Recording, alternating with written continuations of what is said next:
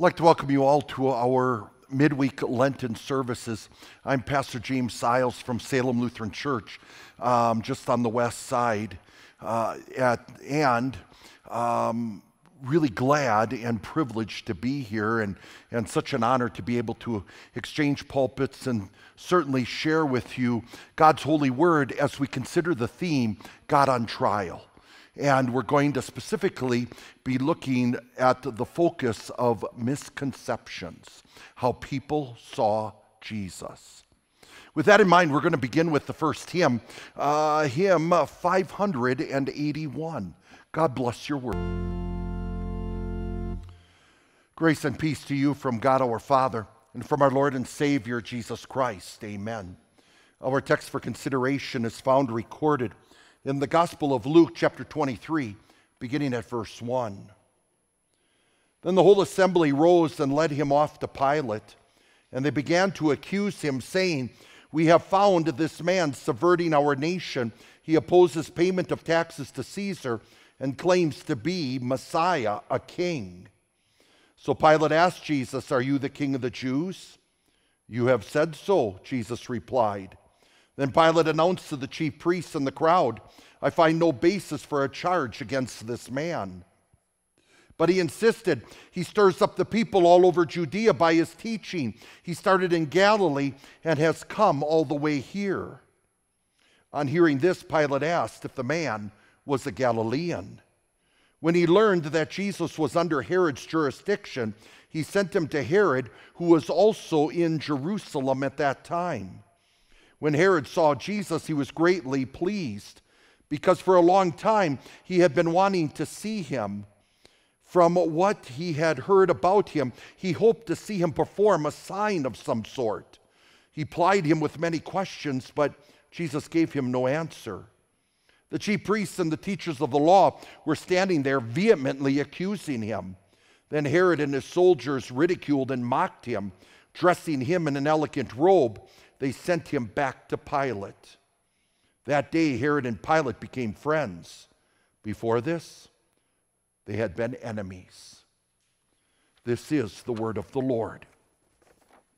Dear brothers and sisters in Christ, we confess in our creeds that Jesus suffered, died, and was crucified under Pontius Pilate. He certainly suffered because we know that Pilate will have Jesus whipped. And if you remember, the whipping was extremely severe. Some would actually call it a merciful act because it really took a lot of life out of you before facing the cross. And therefore, the punishment of the cross would happen more quickly. I wouldn't call it merciful at all. The whipping usually was a handle with 3 straps, and at the end of the 3 straps was either tied bones or metal fragments, so that with every whipping, you wouldn't get a slap of the back. You would have the gouging out of flesh. We certainly know that Jesus died under Pontius Pilate and was crucified, especially because it was Pilate who gave the notice. Oh yes, Pilate washed his hands and said, "I'm innocent of this man's blood," but it was Pilate who gave the command. Even though the crowd was yelling, "Crucify him, crucify him." So we rightly do confess that Jesus suffered, died, and was crucified under Pontius Pilate.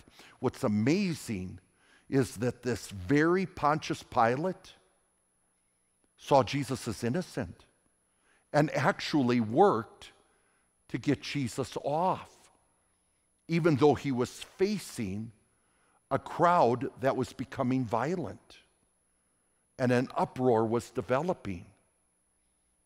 You may think that Pontius Pilate was a very weak man, and you would not be guessing right. Oh, it looks like the crowd is having their way with Pilate, but Pilate was a ruthless ruler. In fact, we're told by Jesus earlier in his ministry how Pilate had actually taken and murdered some Galileans, took their blood and mixed it in with their sacrifices at the temple. This is a man who made sure to keep the people in line. And now he has to deal with Jesus. We go back in time to the evening before. Jesus was brought before the Sanhedrin, which was the Jewish ruling council. It was actually the law at the time that you could not have a court case going on outside of the work areas, work time. And so Jesus then would have been under trial during the off times.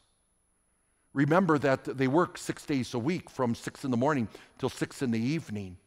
But that didn't stop him in putting together this kangaroo court. Oh, they brought in all kinds of witnesses. They brought in all kinds of people who made accusations. The Bible says they couldn't even agree. Oh, they blindfolded him. They hit him. They abused him. Who's hitting you, they would say.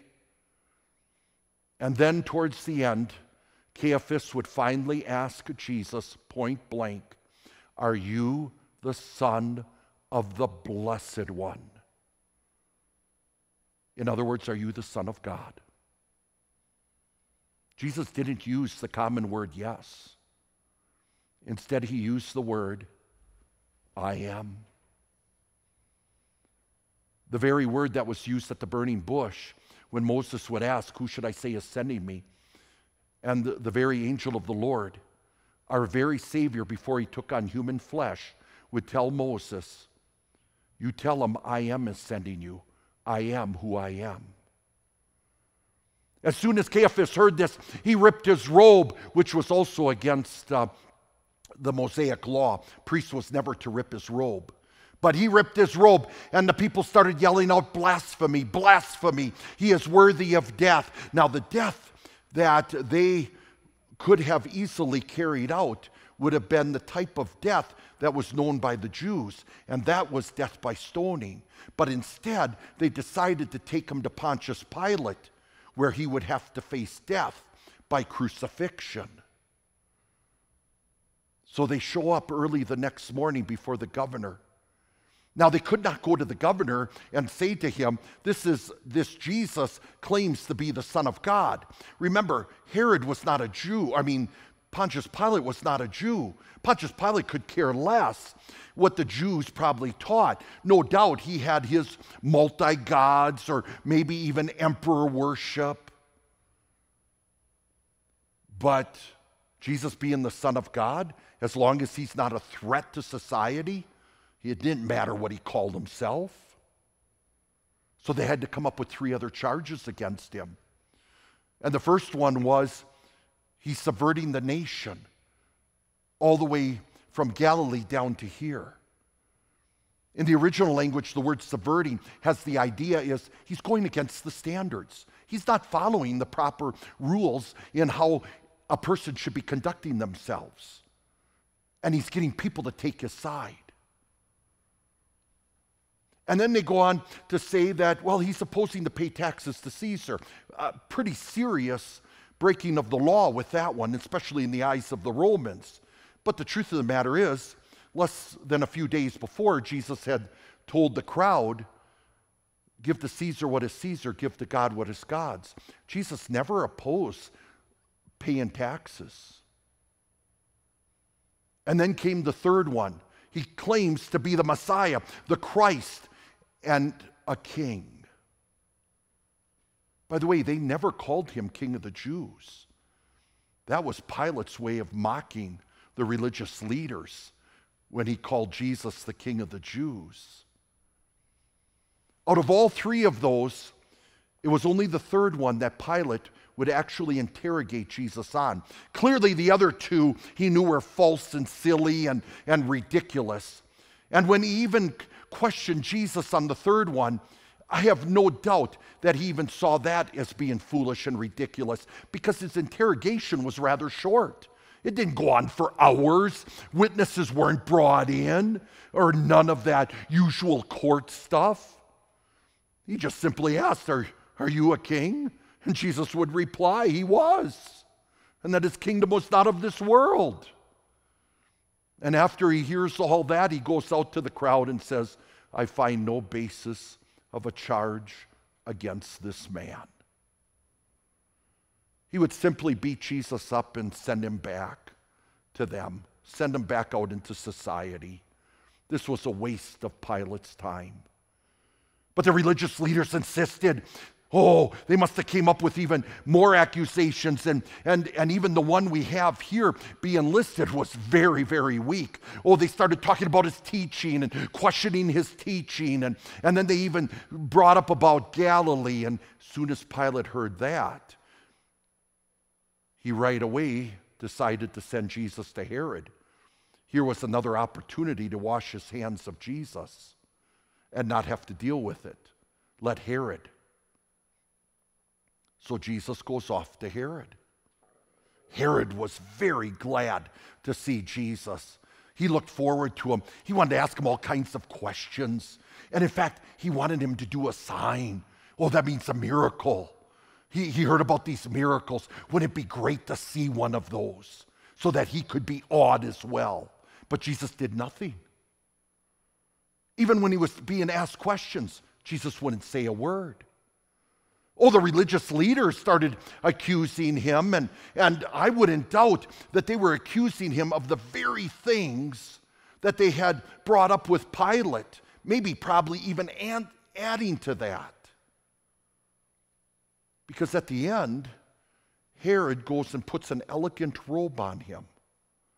Some believe that elegant robe was simply to treat Jesus as a clown. I tend to lean towards, because they accuse him of being the Messiah, a king, that elegant robe would have been a robe of a nobleman, and therefore a very beautiful robe, but one to mock him. Because Herod was done with him. It is fascinating to hear that in all of this going on, we get this little bit of tidbit here, a little bit of information that Pilate and Herod couldn't stand each other. They were enemies. But from that time on, they became friends. And what was the one thing that they would have in common now? Hating Jesus. The religious leaders certainly hated him. They wanted him dead. And when we look at those religious leaders and what they were saying about him, it is not surprising that they actually wanted him dead. They saw him as a threat. They saw him as someone opposing their control and authority. You got to understand that they were under the old covenant, but they had abused the old covenant. They had turned the old covenant, which was to prepare them for the new covenant, which was to point them to the fact that they were sinners who needed a Savior, and instead turned the old covenant into works you needed to perform in order to earn God's favor, and therefore God will take you to heaven because you're good for goodness sake. And when Jesus is coming and preaching the gospel and talking about forgiveness and talking about sins being paid for and the hope of everlasting life in heaven, people started to follow him. People weren't giving to the church and therefore supporting these religious leaders. They were giving to Jesus. They were supporting Jesus. They were listening to Jesus because he was giving them hope, especially by letting them know that all those Old Testament prophecies were fulfilled in him. He is the long-awaited Savior. Because Jesus was a threat to these religious leaders, they were convinced he had to die. That would be the best for this nation. It would be the best for them. At least that's what they thought. Pilate, he could care less what Jesus taught. His heart was hard. He believed in his own religion. And by the way, when it really comes down to it, you can really sum all religions and put them in two categories. Either it is God who saves you, or you save yourself. Either it's going to be the good news that your sins have been paid in full, or here's what you need to do to earn God's favor. The sad truth is the religion that calls for you need to do it is always going to be a religion based on doubt. Did I do enough? Did I try enough? Did I mean enough? Did I care enough? Am I good enough? But knowing that God has done it all, knowing that God has paid for it all, there is no doubt, but only knowing that in Christ Jesus, heaven is my home. Because he has done it all. And yes, it is finished. So Pilate, with his religion, not caring about what Jesus said, didn't even want to listen to what Jesus said and rejected his word immediately. Herod, he was glad to see Jesus. But then Jesus turned out to be a disappointment because Jesus didn't live up to his expectation. And the truth is when Jesus doesn't live up to your expectation, you will always be disappointed with him. You will find yourself even hating him because he's not the Savior you want. But Jesus didn't come to be the Savior that any of us wanted. He came to be the Savior that we all needed. And what kind of Savior do we need? We need a Savior who's more than just a king and more than just the King of the Jews. We needed a Savior who was the King of Kings. A Savior that could do what no other king could do. Not even King David could do this. And that is rule with justice and righteousness forever. The two things that is needed for our salvation, and Jesus did them. You and I need justice. And in fact, God demanded justice because he demanded that the punishment to sin, the punishment for sin is death, and we needed a Savior who would suffer that punishment and pay for that punishment, and whose payment would be credited to us, because this is not a punishment that any of us can pay and live. And we needed a Savior who would be righteous. We needed a Savior who would keep the law perfectly, because in order to go to heaven, God demands holiness. He demands this righteousness. Yes, righteousness means to be right with God, but I always see righteousness as the ticket to heaven. And by his perfect life and offering that perfect sacrifice on the cross, you and I in Christ Jesus alone, through faith in Christ Jesus alone, have the righteousness and therefore the ticket to heaven. We needed a king who was going to be like no other king, a king that not even David could be, a king who would establish a kingdom that would be forever. And in order for a king to do that, he would have to conquer death. He would have to rise again. And we needed a Savior who would say, because I live, you too shall live. And in Jesus, there is life after death. Yes. Jesus is the Savior we badly need. He's not one Savior among many.